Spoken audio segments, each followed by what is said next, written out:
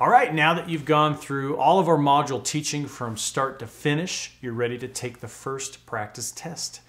And we have what we call our digital plans interface. We built it to give you the experience with the plan reading that you're going to see on the test. Each question will have an exhibit button, which you're going to click on to take you to the plans pages that we've attached to that particular question. You can zoom in and out when you're on the question screen, and you're going to need to use this function frequently during the test to see things more clearly. After you score your test, when finished, you can review the correct answers and the exhibit plan images on our website. So keep in mind that you're practicing two things here: your test-taking skills under pressure, a timed setting, and your ability to navigate this new interface. So work on both as you take our practice tests, and feel free to take the test a second time and a third time to practice with the interface and feel comfortable with it.